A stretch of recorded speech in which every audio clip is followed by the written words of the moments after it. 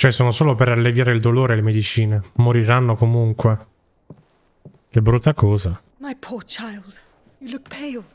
All this traveling must have... Sicuro il viaggio, sicuro. No i sensi di colpa. No, no, no, no. Space Gamers, benvenuti in un nuovo episodio di Final Fantasy XVI. Ragazzi miei, scorso episodio, stranamente, abbiamo fatto un episodio di gameplay. Abbiamo fatto secondaria, abbiamo fatto esplorazione. Siamo andati un pochettino avanti con la trama, ma nulla di che. Siamo tornati nel nostro regno. Siamo tornati a Rosaria. Ora tutta in mano all'impero e dobbiamo scoprire quali sono i grossi cambiamenti. Infatti adesso stiamo andando a investigare in alcune zone dette da Marta, dove insomma vedremo effettivamente i cambiamenti che sono stati fatti a Rosaria. Qui abbiamo perso nostro padre e soprattutto Joshua, nostro fratello, e il nostro obiettivo è tornare appunto a Porta Fenice, dove abbiamo fatto il macello, e scoprire qualcosettina di più, magari non lo so, ricordi che ci riaffiorano, anche per scoprire effettivamente il tizio incappucciato che ruolo ha con Ifrit. Andiamo avanti. Mi dispiace ammazzare i Chocobo, però vabbè, non sono Chocobo, sono Salia. Aiaiaia. Chocobo selvatico, ecco, infatti. Ti artiglio così, brutalmente. Stabilità non è che mi faccia impazzire, sono sincero. Anche la schivata secondo me prima o poi la cambieremo, Oggi proviamo a usarla, ma sono propenso a cambiarla.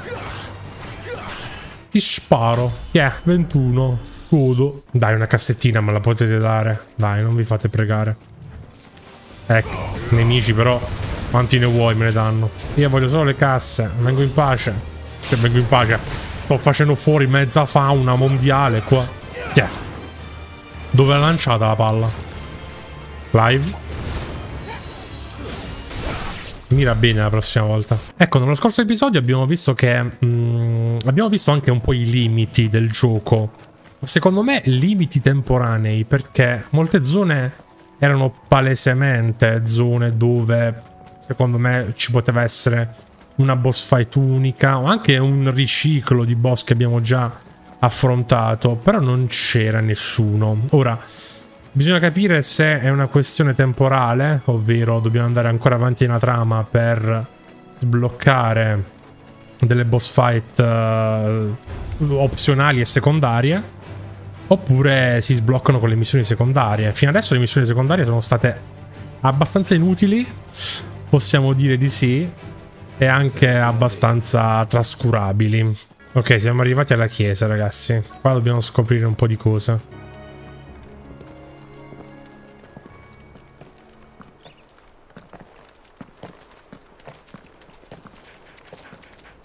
Iniziamo a vedere un po' l'influenza dell'impero qui a Rosaria. Good day to you. I'm afraid the abbey is not open for public prayer. May Griga go with you? We came to offer a donation. From Martha.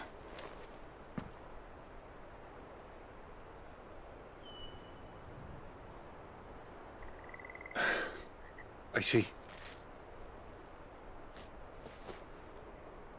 Then please, follow me.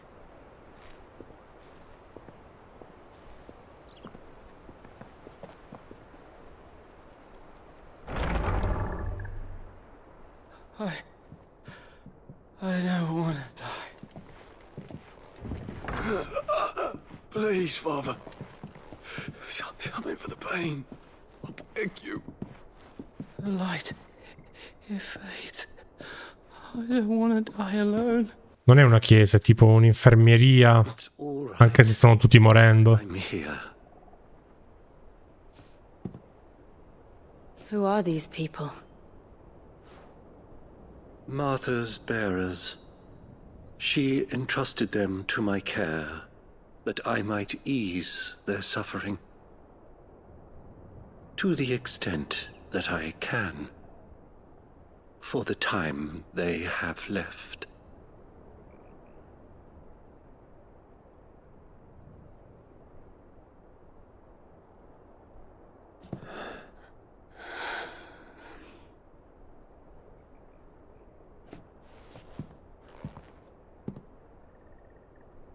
curse has taken them.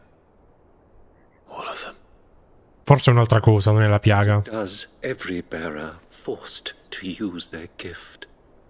With each draw on the ether, their bodies petrify, till all that remains is stone and pain, and so they are cast aside. There is nothing either Martha or I can do to change that, but we can at least strive to make their final hours a little more bearable.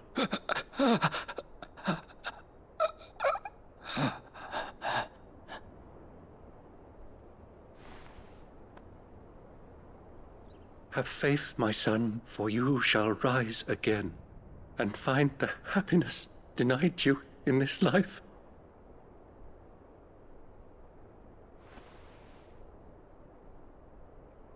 Thank you, Father.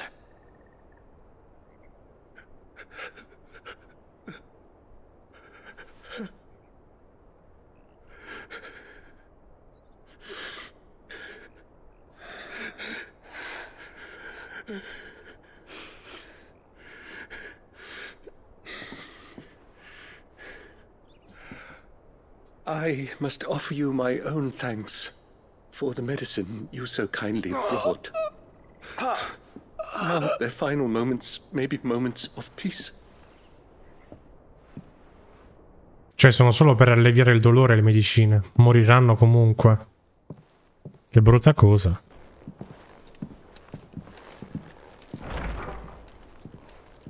When next you see Martha, pray tell her that 2 more have succumbed.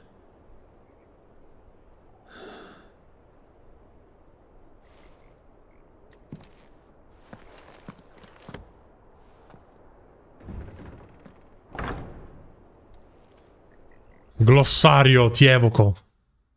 Eccoli qua, questo volevo sapere. Una persona in grado di usare la magia senza un cristallo. Questa era un'informazione che volevo sapere.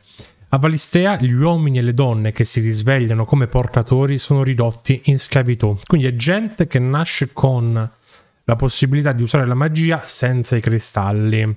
Vengono marchiati sulla guancia e utilizzati come strumenti, un'alternativa più economica rispetto ai rari e preziosi frammenti.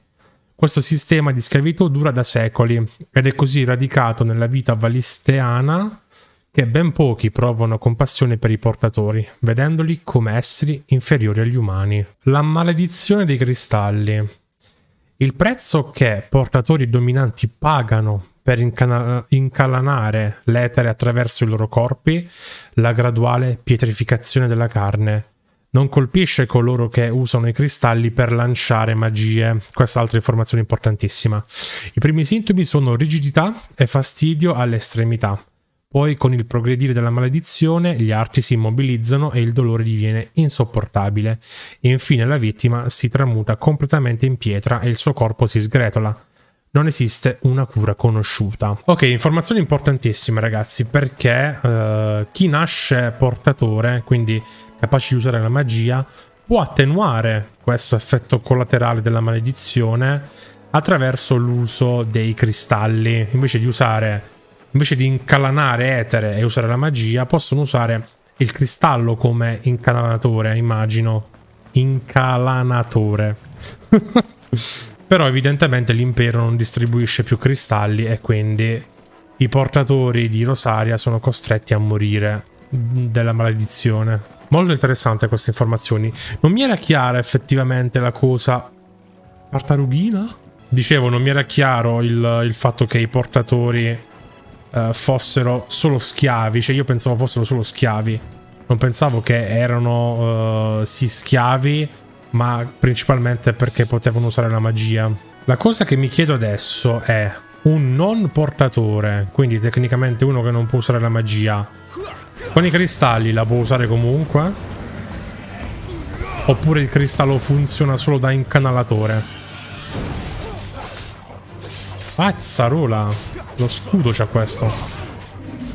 Via. Yeah. Devo colpirlo da davanti perché c'ha lo scudo effettivamente. Oi, dove vai? Ah, usa il ghiaccio. Pezzettino di vomito. Oddio. Questa devo prevederla. Fammi switchare e fammi fare la schivata. Ma porca Eva. Ma perché la faccio così tardi? Via. Niente. O la faccio tardi o la faccio presto. Non c'è una via di mezzo. Attenzione. Aia. L'ho schivato. È stata colpita Jill. Via. Puoi cadere, bello mio. Perfetto. Adesso ti becchi uno e anche l'attacco supremo. Vediamo le cure. Ok, sì. Recuperiamo la barra rossa. Io la chiamo barra rossa perché è come Monster Hunter.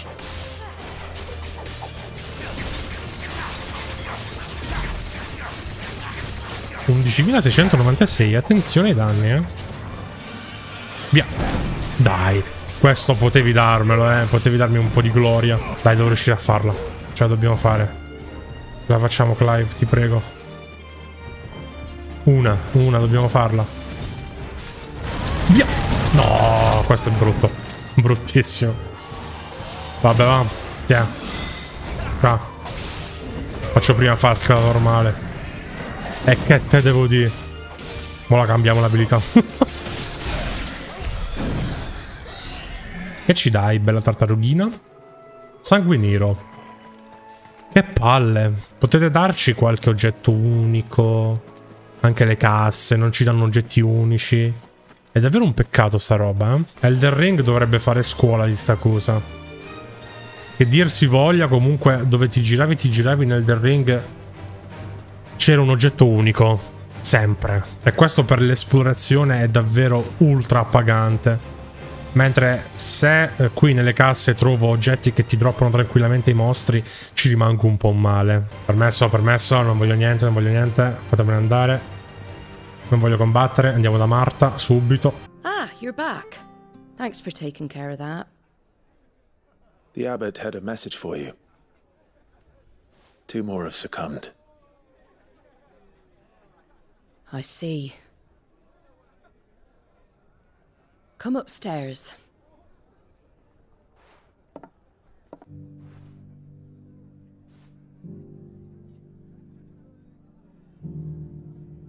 So, now you know, eh? I've seen plenty of bearers die on the battlefield. But never like that. And all because they were born different. The powers that be can't take away their gift, so they strip them of their humanity instead. Oh, there's plenty who pity a bearer's plight. But so long as we're content to sit around, weeping for those on whose broken backs we're carried, we ain't gonna change nothing. And so you lend Sid your strength? What little of it I have. Used profits from this place to buy the poor buggers. So when the abbot told us the bearers were yours... Aye, they're my property, at least by law. Any still fit to work fetch a price beyond my means. All I can do is care for those who are past mending. But it's not all doom and gloom. Bernard's finished fixing that bridge for you. You can carry on to Eastpool now.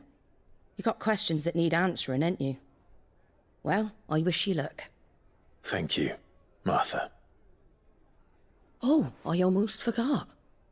Sid and I have other friends in Rosaria. Wear this and they'll know you for one of us. Altro stemma dove potremo parlare con qualcuno. And know that you will always be welcome here.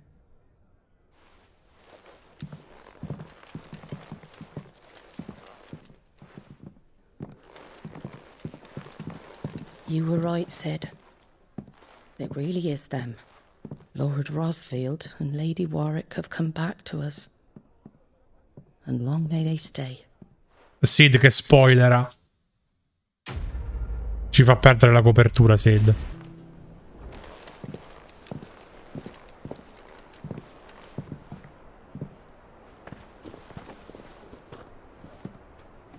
Sid. Ah, Clive. You're not where I left you. La maledizione, raga. I did, aye. With 1,000 little lightning bolts. Can't fling them around the way I used to.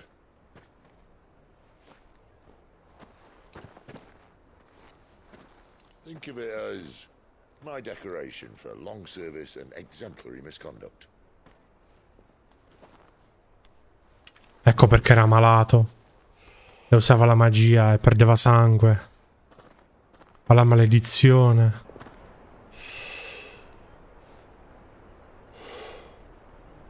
But you didn't come here to compare war wounds. We didn't. Thank you, Sid.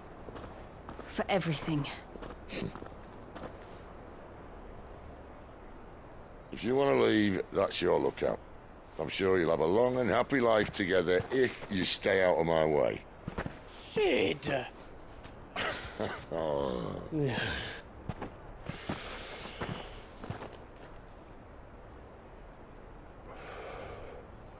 I knew a girl, back in the day. She was a slave to her fate, just like you. Benedicta, immagino. I wanted to save her. For a while, I even thought I could. But just because you think something doesn't make it true. Sid.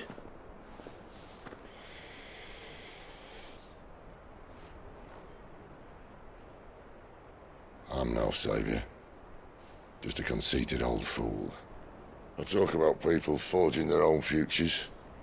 But instead of handing them the hammer, I beat them with my own. And if no bugger wants to listen to what you've got to say, you might as well keep your gob shut. But Clive, I will say this.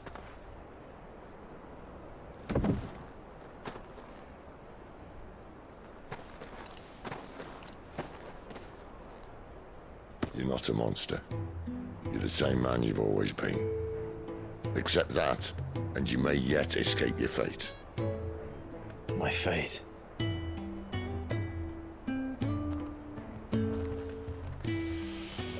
Look, lad, you've had a hard life. And I don't see it getting much easier. You might not be able to save anyone else, but at the very least, you can save yourself. I'll try. Jill. I'm sorry we didn't get a chance to talk, but I trust you'll take good care of the boy. Yes, I will. Is that the last of it? Aye. We'd best head back then. Wouldn't want to keep Nan waiting.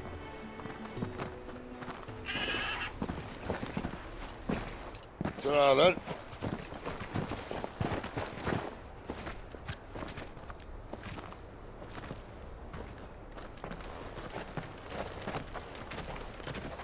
Era innamorato di Benedicta Sid. Poverino, un po' mi dispiace. Mi dispiace soprattutto perché adesso ha la maledizione. Non vorrei che avesse le ore contate adesso. Da capire se sui dominanti la maledizione progredisce più lentamente oppure è una questione di età. Cioè comunque Sid, essendo comunque un adulto, più che adulto diciamo così, con anni e anni di magia alle spalle, ormai la maledizione si sta facendo presente, mentre Clive, che è più giovane, pur usando magia a destra e manca, ancora non ha sviluppato nessun sintomo.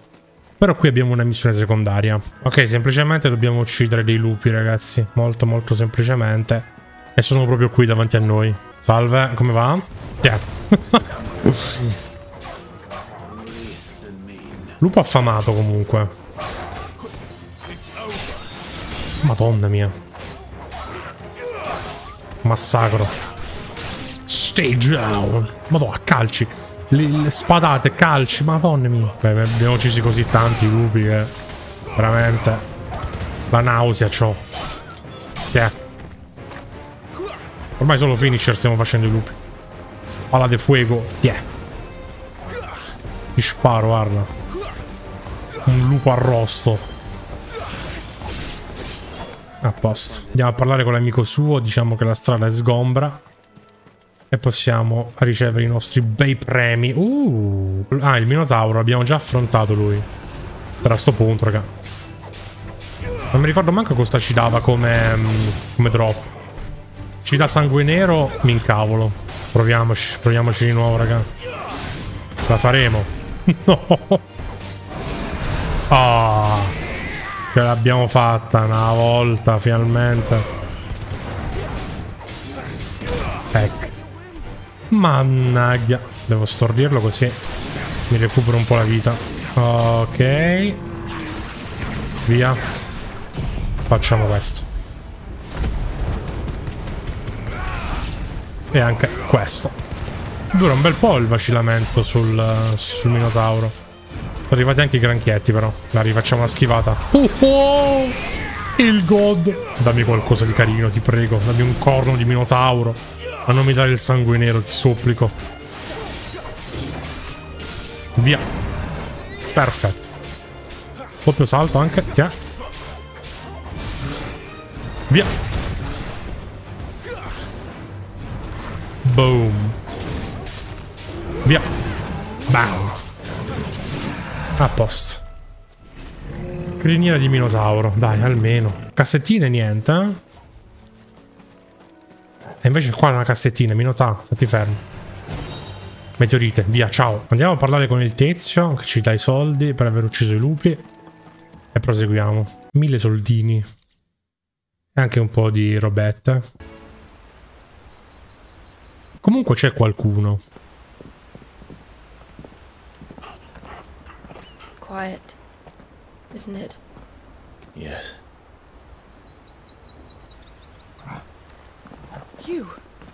You're Clive Rosfield. Ci hanno già trovato? It's me, Hannah, Rodney Murdoch's wife. Lady Hannah.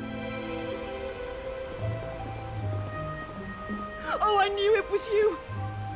You haven't changed at all. The Lord Mark. Beh, io sono cambiato un po', eh. It's so good to see you both again. It's good to see you too, Lady Hannah.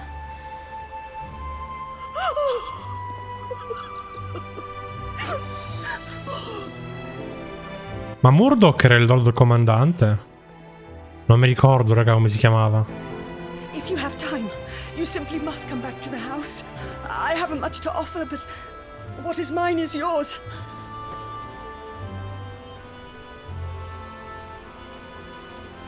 We should be delighted.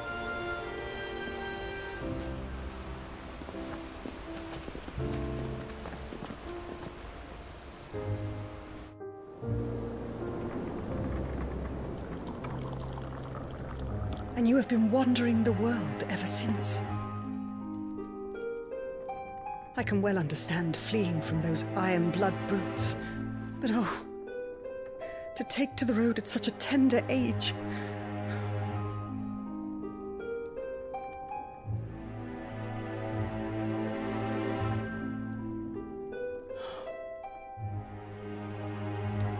It wasn't easy, but we survived, and now we're back. It's wonderful to see you safe and well, Lady Hannah.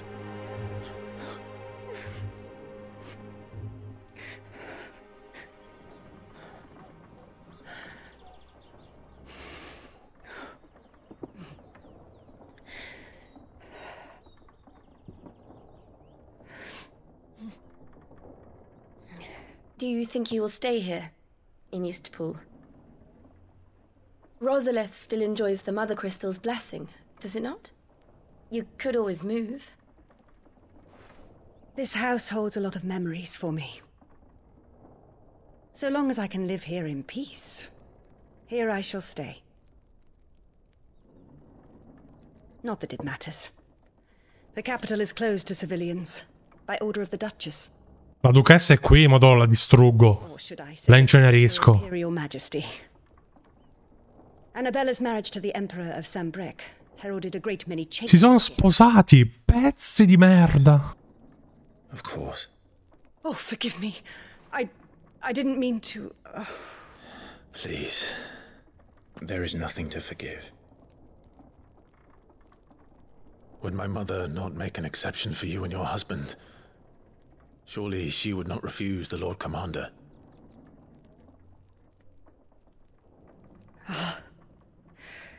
You haven't heard, then. Rodney passed away on the night of the fire. He never returned from Phoenix Gate. Ok, Lord Comandante. Mi sa che l'ho un po' incenerito. I'm sorry. Clive. My poor child. You look pale. All this traveling must have... Sicuro il viaggio, sicuro. No i sensi di colpa. No, no, no, no. Insist you rest.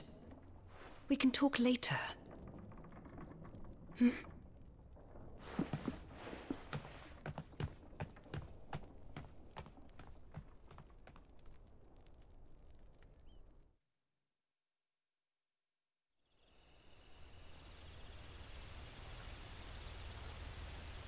Are you sure you don't want to sleep inside?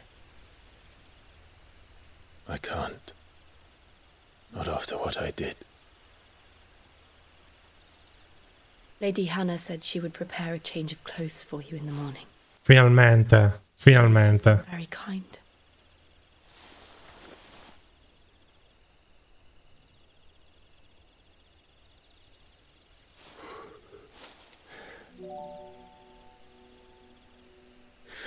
Years of killing. 13 years without the faintest glimmer of hope.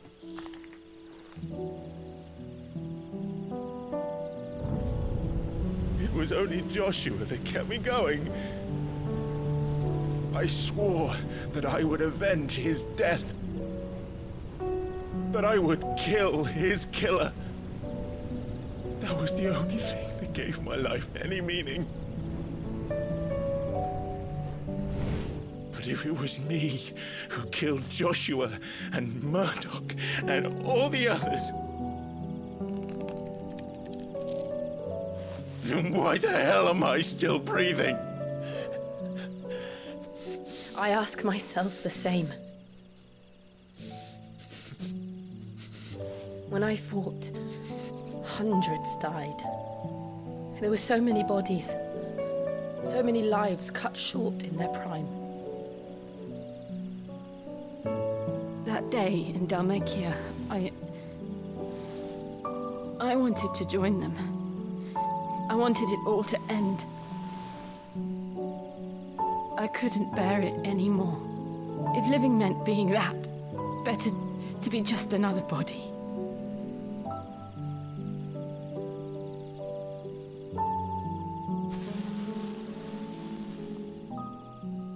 I'm sorry.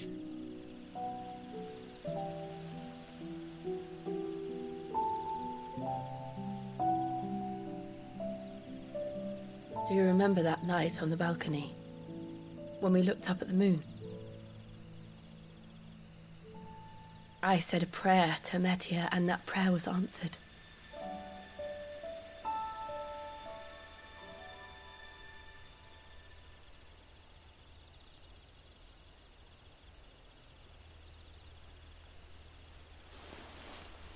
You came back to me. The heavens must have a plan for us.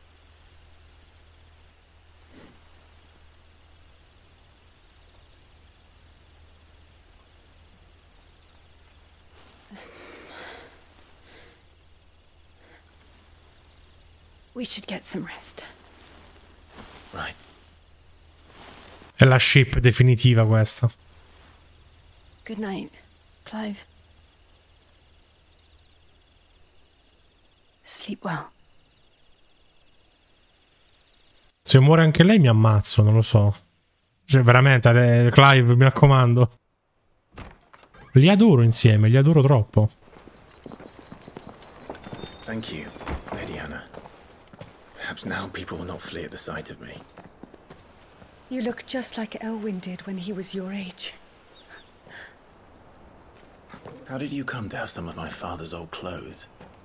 Quanto sono bello. Oh, before Elwyn became Archduke, our families would often summer together. He and Rodney were like brothers. These clothes have been in a wardrobe for years, collecting cobwebs along with everything else. Well, I'm very grateful for them. And sorry for depriving you of your memories. Not at all. It's what your father would have wanted.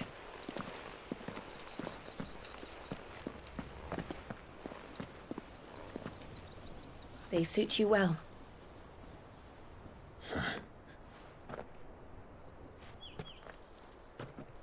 Thank you, Lady Hannah.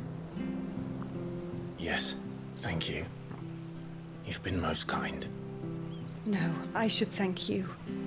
It may only have been for a short while, but seeing you again took me back to happier times. Quando mio marito non era cenere. My lord and lady. And you, Lady Hannah.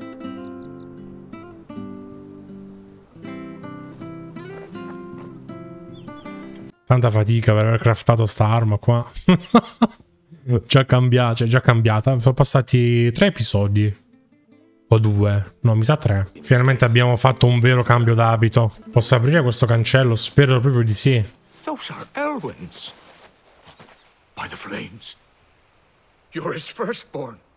Tutti ci riconoscono. Ammazzo, che grande copertura.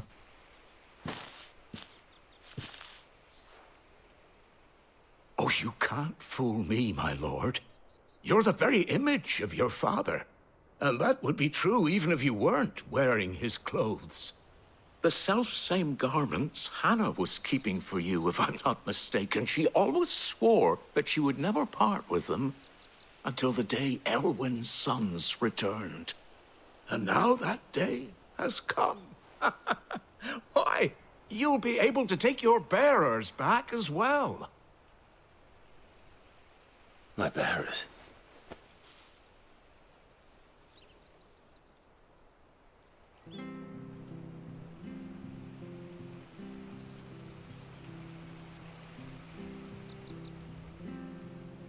Forgive me, Master Mayor. I was a child when last I came to... Questo vecchio è il sindaco, ammazza. Recognize you. Oh, I'd be surprised if you recognized anything at all. Much has changed since Rosaria fell to the Empire. Not least for the bearers, who once served her noble families.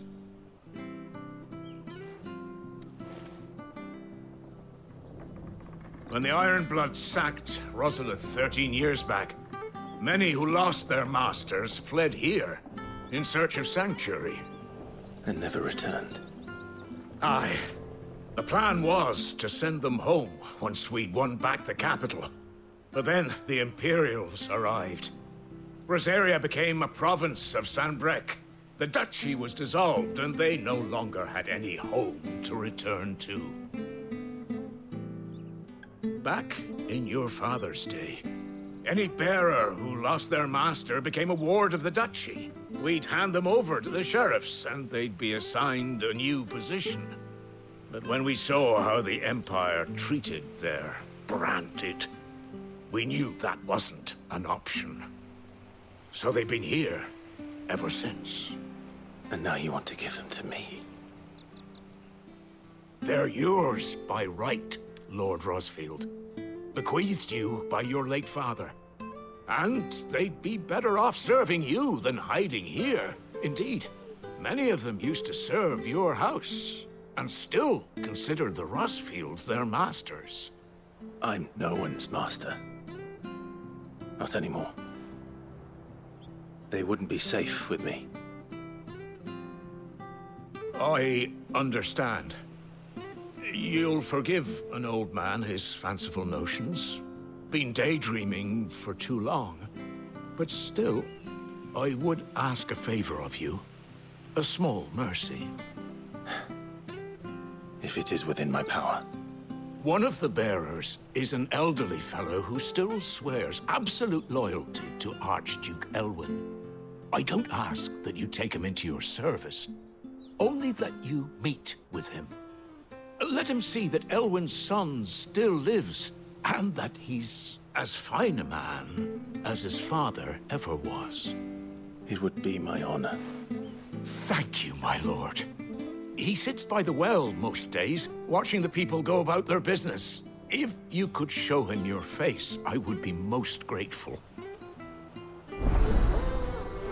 La missione è comunque primaria, quindi dobbiamo incontrarlo per forza. Chissà se l'abbiamo mai visto questo personaggio. Secondo me no. He's not here. Well, I can't leave without meeting him. I've let the mayor down once already. It would be cruel to disappoint him again. Right, let's ask around. Someone must have seen him. Il vecchietto si è perso, raga, dobbiamo cercarlo fuori. Magari è stato attaccato, speriamo di no. It might be him. We should hurry. Che ci fa così lontano dal villaggio? Eccolo là. Arrivano gli scassaminchia. Va, vi grabbo e v'ammazzo. Beh, facciamo un bel po' di danni adesso, eh. Con la nostra nuova spada di nostro padre. Parata completamente a caso. Che è solo il modo in cui si fanno le parate in sto gioco. Completamente a caso. Via qua, via. Muori. Lascia stare il vecchietto. Altri nemici in avvicinamento. Lupetti. Boom. Vabbè, è un semplice massacro. A meno che non arriva qualcuno di grosso adesso. Sempre nemici che abbiamo già ucciso. E abbiamo anche massacrato in questo momento. A posto. Non arriva nessuno. Fanno tutti schifo.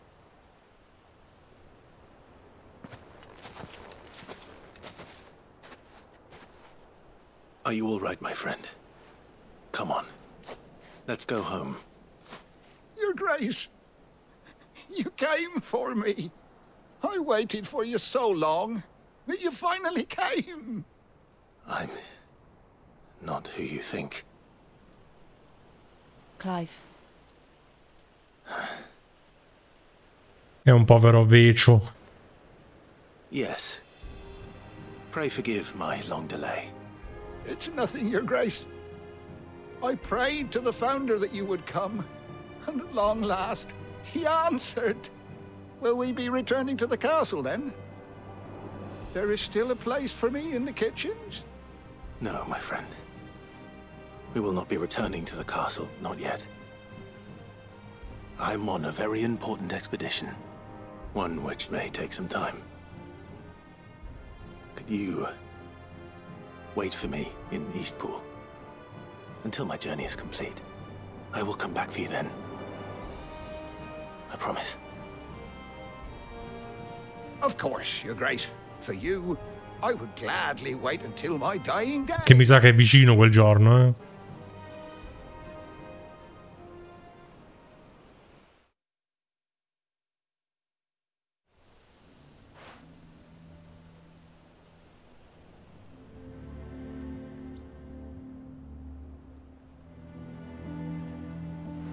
Thank you, both of you. You've been most kind. The memory of serving the late Archduke was as one light in the darkness, and now that light burns a little more brightly. It's nothing but a fantasy, of course, but it's better than the truth of the matter. A damn sight better. The blight is on our doorstep. Our harvests are failing. The people are leaving in droves. If it weren't for Lady Hannah selling half her worldly goods to provide for the few of us who stayed behind, we would long since have starved. We want to keep the bearers safe here, we really do.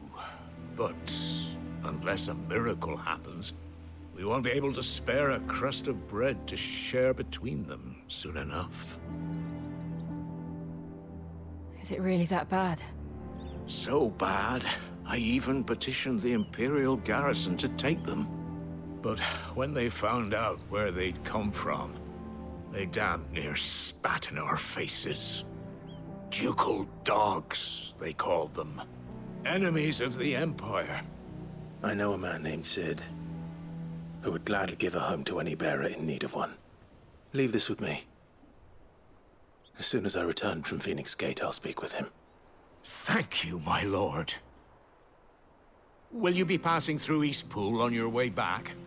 I should very much like to speak with you again, if you have the time, regarding the future of the village, and what might be done for Lady Hannah. After all, she's done for us. Yes, of course. I'll be back anon. Fare you well, my lord, my lady. I wish you a safe journey. Bene, ora possiamo andare, forse per davvero, a Porta Fenice. A meno che questo cancello non si apra. No, si apre invece. Va là, la nostra super forza. Praticamente stiamo per riempire il rifugio di Sid con centinaia e centinaia di persone. Le terre morte sono queste, ragazzi. È questo ciò che sta causando la piaga? Terreno, alberi, tutti morti. In questa zona non possiamo usare la magia. Questo anche è un effetto della piaga. Scusatemi, Attiviamo il nostro potere. Terre morte. Distese aride prive di etere in cui non resta più vita e in cui la magia è pressoché inutilizzabile. Qui il terreno e il suolo sono macchiati di nero e questo impedisce ai semi di attecchire. Negli ultimi anni la piaga ha iniziato a diffondersi sempre di più, costringendo intere nazioni a migrare, spingendo animali un tempo pacifici alla disperazione e lasciandosi alle spalle una devastazione silenziosa. Quindi il mio regno è praticamente sta morendo. Siamo quasi vicini alla chiusura dell'episodio, ragazzi. Ci vediamo un altro paio di scene qua a Porta Fenice e poi chiudiamo.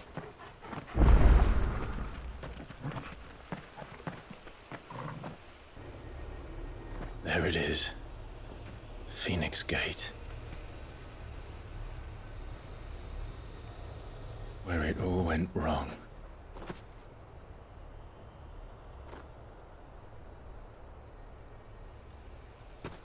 Come on, Clive.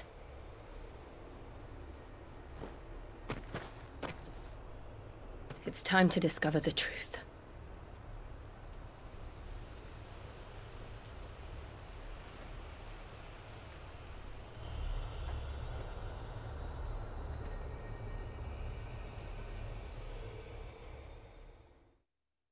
Io direi di cogliere la palla al balzo, ragazzi, e di fermarci qua, perché qua già vedo delle spadine.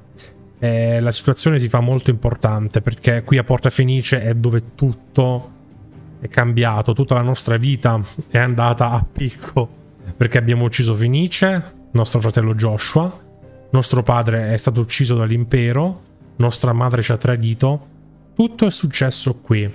Inoltre dobbiamo capire che ruolo ha giocato il tizio incappucciato nel risveglio di Ifrit. Sicuro qualcosa c'entra. Non sappiamo in che modo, ma sicuro qualcosa c'entra. Prossimo episodio, forse a qualche domanda avremo risposta. E non vedo l'ora di sapere. Ci vediamo al prossimo episodio.